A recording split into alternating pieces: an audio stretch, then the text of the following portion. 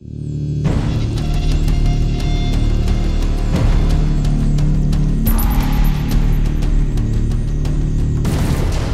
there, my name's Scott and today I'm going to be doing a review on the SX Ray from Jdtech. Now I've received this directly from the manufacturer, but it does have a Facebook page at facebook.com/Jdtech168, or if you're in America you can go along to dragonsdenvapor.com. Before I start, I must point out I did receive it free of charge for purpose of conducting a review, but my opinion of the product remains true, honest and accurate as always. Okay, let's go straight ahead and show you in a bit more detail. Okay, so before we start, here's a few screenshots just to show you some of the technical details. Okay, so this is the SX Ray by Jdtech, and it's a dual 18650 mod that uses the SX350J V2 electronics. Now when I first got this device it would go up to 150 watts, but Yeehy have recently released a firmware update and it can now go up to 200 watts. It's made out of hybrid Australian red gumwood, so that means you have a mixture of these sort of nice natural wood blended in with this acrylic. And with regards to the dimensions, it's 95mm in length, 61mm in width and 31mm in depth. With regards to the aesthetics, I like it, but I don't like it. It's quite hard to explain. There's just something about it that really does or doesn't sort of float my boat, but then there's other aspects that I do really like. I like the Australian red gumwood, but I'm not overly keen on these sort of acrylic parts. I'm also not overly keen on the shape. As you can see, it's not a typical oblong shape. You do have a slanted top and bottom, which means when you stand upright, you know, it is also slanted as well. And I think it needs a little bit of stainless steel for me personally anyway, because the frame is made out of anodised aluminium, and as you can see it's black in colour. I think if that was stainless steel it just helped to brighten up the whole device personally. But you know, it's not bad looking, but just not my cup of tea personally. Now with regards to the build quality, again it's a little bit of a mixed bag here really, because there's some aspects that are really good and there's some aspects which I feel let it down a little bit slightly. I want to sort of quickly talk about those negatives, get those out of the way, then we can carry on with the rest of the review. Okay, so the negatives that I'm going to point out here, you know, they are quite small. It could be classed as being a little bit overly nitpicky. However, you know, if you're a person who's going to be paying out over $400 for something, you know, I feel it's only fair that I do point out these little sort of negatives that I've encountered, because, you know, $400 is a fair old amount of wonga. Okay, so on this side, as you can see, where the metal base meets the frame, it's really nice and flush. There's no sort of gaps or little sort of steps there whatsoever. But go over onto this side, and you do notice a quite sizable step. Now, I say sizable, it's probably 0.5 millimetre, something like that. But you know, well, you can see it visually there quite clearly, and you know, you can really feel it with your finger as well. So if I can get it nice and flush on this side, then I should be able to do the same thing on the opposite side as well. Now my second negative may be quite hard to pick up on camera, and it's to do with some areas of the acrylic. Now I've got a few other hybrid mods that use a mixture of these sort of acrylic and exotic woods, and the acrylic on those is very sort of rich and dense and you can't see through it whatsoever. Whereas on here though, in certain areas the acrylic just appears to be almost completely see-through. So see-through in fact that if you look right next to my fingernail there, you can see lots of little sort of black speckles, and it may appear as though it's part of the actual design, but it isn't. That is where the glue is adhering the panel to the black frame. So again, for me, just not good enough on a mod of this sort of price range. Now my last slight criticism is to do with this tiny little area right next to my fingernail. Now if you take a look at the wood, you can see you do have these little natural markings. You've got some up the top there and a few more down here. And that I don't mind whatsoever, because it's natural and it's actually part of the wood itself.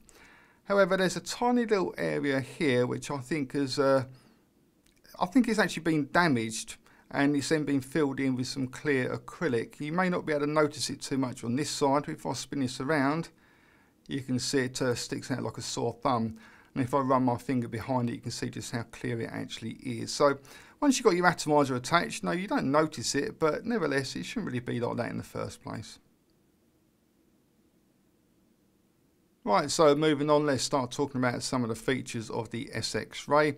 And starting from the top, you can see here you have the Jdtech company logo nicely engraved into the anodised aluminium. And then next to that you have the 510 threaded connection.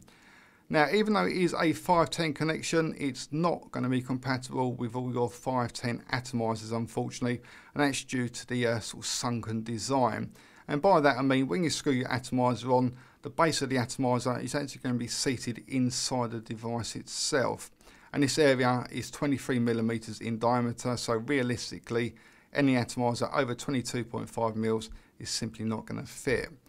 As you can see here, on this side it's quite deep, probably around sort of 4mm, whereas on the opposite side, maybe around sort of 1.5mm, and that's due to the slanted top. And also it has a fixed centre pin. So you may be thinking, well, if it's a fixed centre pin, how are you going to get rid of your gaps, etc. But just bear in mind it is a sunken design, so all those gaps will get hidden once your atomizer is screwed on. The main body is made up of a anodised aluminium frame, hopefully you can make it out there. And then from there you have 4 panels which have been attached to it. You have 2 side panels, you then have the rear back panel, and then finally you have the front panel which has all your buttons, your screen, USB, etc. And I'll show you that in a bit more detail in a second. Now, one of the side panels is going to be removable, and right down the bottom here you have a little sort of notch that's been cut out. This allows you to get your fingernail underneath it in order to remove the magnetic battery door and gain access to the battery bay. Uses 2 18650 batteries wired up in series. Have a little bit of a ribbon here to help remove them. And the battery bay itself, very nice and neatly done. You can see some electronics there. I don't think that's too much of a big deal personally. But the actual bay itself, like I said, nice and neat. And it gives you a very clear sort of indicators as to where your batteries need to be installed. So positive to positive, and the negative to negative on that side. Fold that over, then grab hold of the magnetic battery door and just slide that back into place. And then on the base you're going to find some engraving or laser etching which says SX Ray, and it's also going to tell you your serial number. I'm holding it upside down, sorry, and you can see it's number 2 out of 200, and only 200 of these will ever be made. At the top of the front panel you're going to find the main fire button, and this is what you're going to press to activate your atomizer, gain access to the menu, make changes, lock the device, etc, etc. And it's quite a nice switch to use, or button. It's more practical if anything, I feel. It's nothing too fancy about it, and it does sit slightly below the main body so it doesn't protrude whatsoever. The screen itself, absolutely brilliant. I really do like the SX350J screen, lots of information there. And one feature I really do like is the fact that it automatically rotates as you turn the device over. Just below the screen you're going to find your up and down buttons. Again, nothing sort of too fancy here, just practical buttons that work well. Again, seated slightly below the main body and just have a slight sort of tactile feel to them. Then underneath those buttons you're going to find the USB port, and this is for making your firmware updates, and also allows you to make changes if you're going to be using the software. Okay, so I just want to go back and talk a little bit more about the screen, some of the features and the menu system. But before I do that, I just want to point out that Jdtech do offer a piece of software which allows you to come up with custom curves and custom profiles, etc. But to be honest, that side of vaping doesn't really appeal to me that much. I'm not going to sort of try and bluff my way through it. Plus, the software they provide is only available for Windows, and I am a Mac user. Now I've got an old Windows laptop which I use to upgrade the firmware so I can go up to 200 watts, and I did download the software and have a little play around with it, but I found it to be quite unintuitive and quite a frustrating experience. So I'm not going to cover that side of things, unfortunately, but if you do a quick search on YouTube there's probably thousands of videos covering it in a lot more detail than what I can ever do. Okay, so I'm just going to talk about some of the things that I like, some of the features, and like I said, the menu system as well. So on the screen it gives you lots of really good information. It's going to let you know what your current wattage is set to. It's going to give you a visual indicator of your battery life. Underneath that it's going to tell you what your actual remaining voltage is. So at the moment it's saying it's 7.9 volts, which may seem high, but just bear in mind it's a dual 18650 battery, or dual 18650 mod should I say, and the batteries are wired up in series. It's then going to let you know what the resistance of your coil is, so it's reading 0.41 ohms, and above that it's going to tell you how many volts are going to be pushed through that coil in order to create that wattage output. In the lower corner there you can see the word standard, and this is one of the 5 basic power options, and these are gained access by pressing the down button. If I go through to the first one, you have eco, then you have soft, then standard, powerful and powerful plus. Now in eco mode it's going to limit you to 40 watts and also turn off a few other features, and this will give you the best battery life. In soft mode it's going to be a slow ramp up time to whatever wattage you got it set to. In standard mode it should give you your wattage sort of straight off the bat, and then in powerful and powerful plus modes it's going to give you a bit of a boost, and they're quite handy if you've got a coil set up which has a really slow ramp up time. So if you're using coils that seem to take sort of 3 or 4 seconds before they actually reach the required temperature, put it into powerful or powerful plus mode, gives it a nice little boost, and it's going to be a far better vape. Now you do also have these other options, which is going to be SXIQ, S1, S2, S3, S4 and S5, and again these are all done via the e-cig software. Now just next to my thumb now you can hopefully see that it says M1. This is because you have 5 basic memory bank options, and to gain access to those you're going to press the up button, and from there you can cycle through. So you have 1, 2, 3, 4 and 5, and as you can see I do have number 5 set to 200 watts. So if I go back to number 1, press the fire button, and that's it. All the information here with regards to the wattage and what sort of a power mode I want to use will be stored in memory bank 1. Now let's say for example I want to change the wattage in memory bank 1, but I don't want to go into the menu system. All you need to do is press the up button, then hold the down button, and then from there you can make any changes. Leave it there, press the fire button, and that's it, it's now changed and stored in memory bank 1.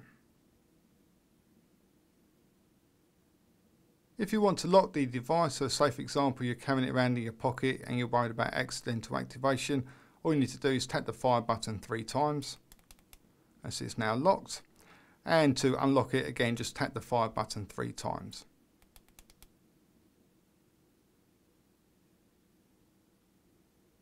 If you want to enter the menu system, you're going to tap the fire button quickly 5 times.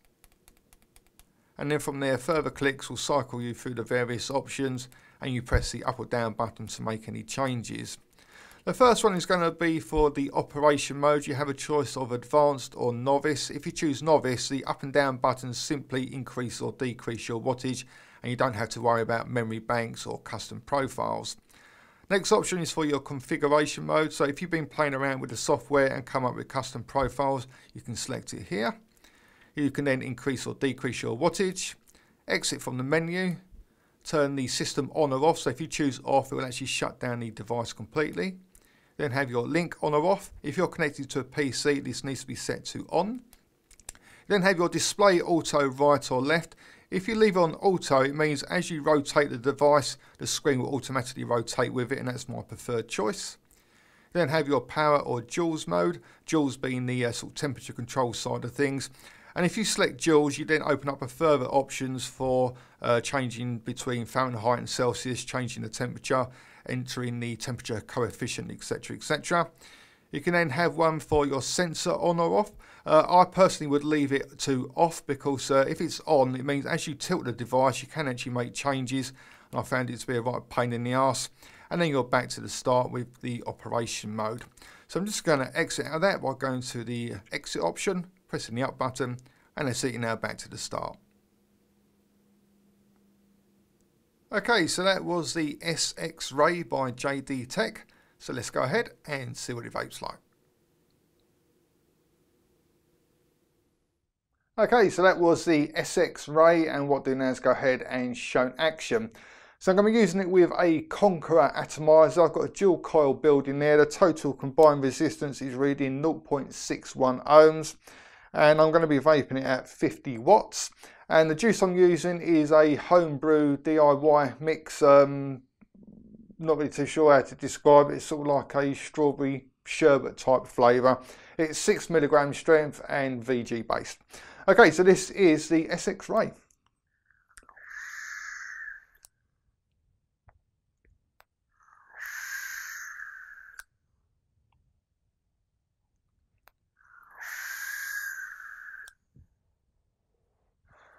Okay, so as you can see, getting plenty of vapour out of it. Like I always say, though, just bear in mind that the amount of vapour you're going to get will come down to what sort of atomizer you stick on the end of it, the resistance of your coil, the type of coils you're using, the airflow, the type of e-liquid, your wattage settings. All these things do play a very big part in the vapour production, but with this setup here, getting tons of vapour.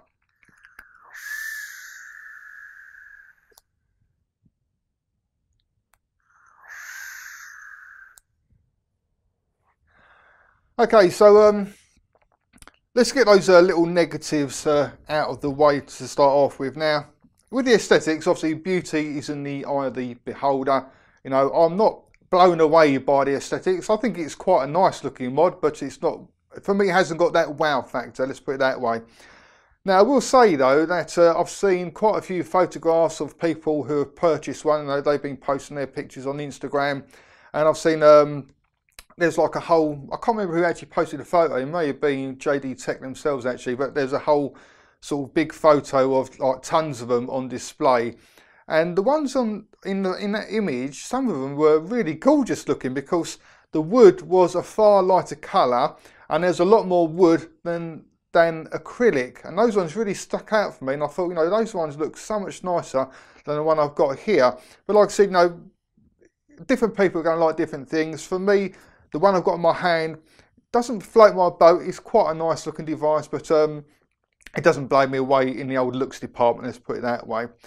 Now, those little negatives, they are quite small negatives, but it's an expensive device. I think it's $420 or something like that. So, definitely not in the cheap bracket. And for that sort of price, you expect it to be, well, perfect really, because it's a lot of money. So, the first little negative was, at the base here, there is that little step. Doesn't affect it in any way whatsoever, apart from visually, obviously. It still stands perfectly upright, when you put it on your desk, but, it is noticeable. The other one was that little tiny, it's like a little area of the wood is missing. Maybe the actual wood itself had a little sort of hollow point now, and it looks like it's been sort of filled in with some sort of clear, like resin or something, because you can sort of see through it. Well, you can only really see through it if you take the atomizer out, then look down from where the atomizer is actually sitting. But again, an expensive device, it shouldn't really be like that. And the other one is that, the acrylic part of it, I quite like the acrylic mods, but the acrylic on this one just seems to be a little bit sort of too see-through for my liking personally, and it's so see-through in certain patches that you can actually see where the panel is sort of glued onto like the anodized aluminium frame. So, those things, definitely do let it down in the build quality department, and it's a shame really, because Jdtech, I've reviewed quite a lot of their stuff over the past sort of few years, and everything I've reviewed for them has been really sort of top quality. I've had a few sort of tube mods from them, and the was it the Tray Equi or something like that? I can't remember what it's called now, but like a mechanical mod that uses 3 18650 batteries. And again, all the quality really was high level stuff. Whereas this, though, it just doesn't feel quite the same, because it has got those little sort of errors, let's put it that way. It just hasn't got the same sort of high quality feel compared to some of his other stuff. But, doesn't mean they're all going to be like that. Like I said, plenty of people have been posted to say how happy they've been with theirs one. So it could just be a case that I've been unlucky with my one. But nevertheless, I can only review what's been sent to me. And if I do notice little things that are wrong with it, I am going to point them out. So a quick break.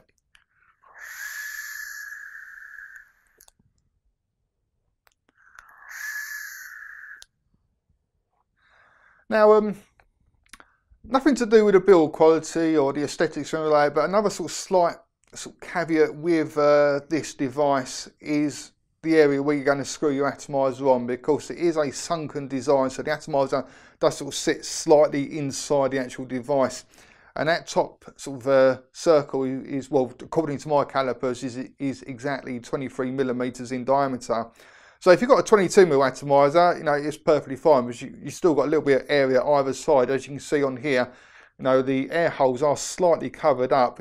Well, you won't be able to see it from here, but the air holes are slightly covered up. But because you do have a gap going around it, it doesn't affect the airflow whatsoever, because air can still get in nice and easily. Whereas if you had an atomizer, excuse me, that was, you know, I said 22.5 mils. Obviously, you probably could go up to sort of 22.9 mils, but you know, it's going to start getting quite tight. And if you do have the airflow coming from the base, you are going to notice the airflow being quite restricted. So, now if you've got things like, was it the Smock TFV4?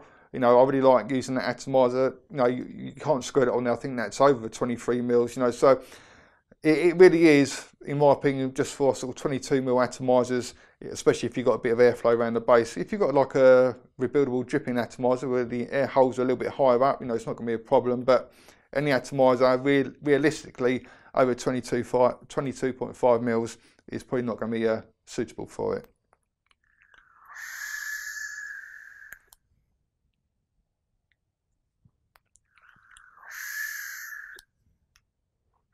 Right, okay, so let's talk about a few positives now then. It does feel really nice in hand. It's got a lovely weight to it, and the actual shape, you know, I'm not keen on the shape from an aesthetics point of view, but the shape, you know, for sort of comfort and usability does feel really nice and natural in your hand, really nice indeed. It's got the dual batteries in there, and they're in series, so that's why like the voltage is reading. I've just put a fresh set of batteries in there, so it's reading sort of well, about a little bit of 8, so it's reading now 8.05 volts.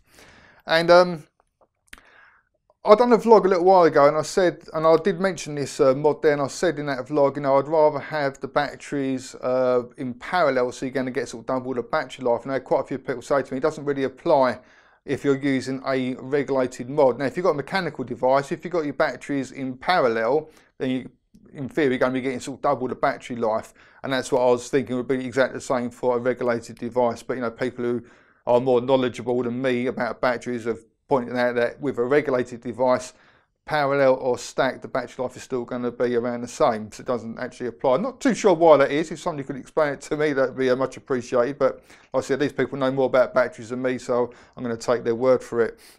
Having said that though, I am getting really good battery life out of this. I'm getting almost like a complete day's worth of vaping. That's, you know, I vape on average around sort of 50 watts with around sort of like, you know, 0.5 ohm builds normally. And with that sort of setup, you know, I'm getting almost a full day's worth of vaping. So I am definitely getting better battery life. Of course, I've got other mods that use the SX350J V2, which are single 18650, and I find the battery life on those to be pretty poor, really.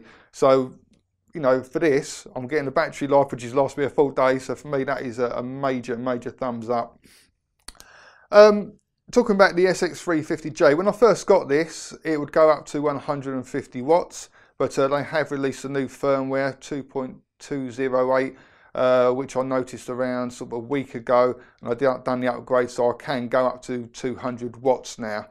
I'm never going to go up to 200 watts, but you know, if you are one of those people who likes to go that high, then that option is there now. Funny enough, I did actually post on my Facebook page a few days ago about how many people actually vape at those sort of wattages, because this can go to 200 watts now. You've got the DNA 200, which goes to 200 watts. The Rulo has just had an update that can go to 250 watts now. And so I was quite interested to see, you know, it's all very well and good having these high wattages, but who actually uses it? And so I posted on my Facebook page to ask, and I didn't have, well, I had one person reply to say that they vape over 200 watts. I think they actually said something like 280 watts, but that was on a unregulated device. Not too sure that could be a particularly nice vaping experience, but you know, each their own. But the absolute vast majority of people were saying they vaped around sort of 50 watts. So, you know, for me, it's great it goes to 200 watts, but it's complete and utter overkill. You know, 75 watts or, yeah, 75 watts, you know, that does me sort of pretty much perfectly, really. But, you know, if you are a extreme vapor, you want 200 watts, well, you can do that now with the SX Ray.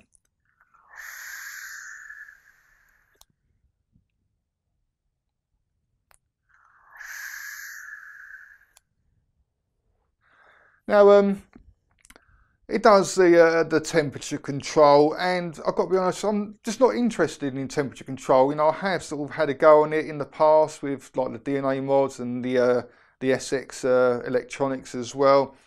I'm just happy with level wattage. You know, I don't see any real reason to sort of go on to temperature control. But you know, for those people who do like their temperature control, There really is a whole plethora of options for you. You can sort of even put in things like temperature compensation, the coefficient. You know, you can really sort of go to town with all those sort of temperature control options. But for me personally, you know, I do much prefer my variable wattage. So I'm not going to sort of talk too much about temperature control. I don't really dabble with it, you know, extensively. There's other people out there who've got all the proper testing equipment as well, so I can really tell you how accurate it's going to be. So, you know, do a quick Google, and if you want to know more about that sort of side of information, I'm sure you're going to find a video that will tell you. I'm sure old Phil or Peepers Ido's probably got a video on it.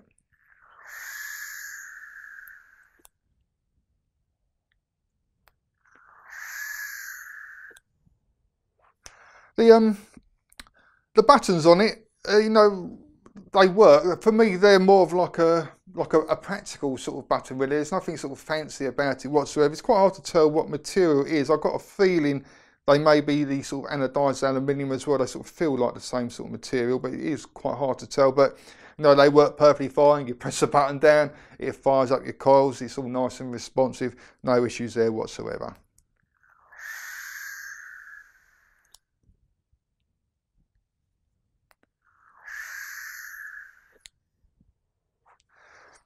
Now, if you do like the SX350J or V2, and you after the device is going to give you some really good battery life as well, then like the SX Ray, you know, it could well be right up your street. Like I said, my one did have a few little niggles, which is a real shame because, like I said, Jdtech stuff that I've reviewed in the past has been sort of like really sort of top notch with regards to the quality. So it's a real shame that, you know, I have to talk about little negatives, but like I said, if I find them, I'm going to tell you about them. If you can put those things to the side, it is a nice mod. Aesthetically, not my sort of cup of tea personally. I have seen far nicer looking versions of the same mod though, with a nicer sort of lighter coloured wood and more wood rather than sort of yeah, well, more wood than acrylic. And for me, the appearance just looked fantastic. I think it looked even nicer, even this one, if the anodized aluminium was actually sort of a nice sort of brushed stainless steel. I think that would really make it pop. Not too sure what else I can really tell you about it. If you do fancy trying it out for yourself, you can go along to the Facebook page at facebook.com/Jdtech168, or if you're in America, you can go along to dragonsdenvapor.com.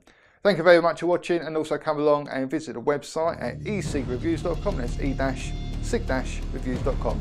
Cheers guys, happy vaping, see you later.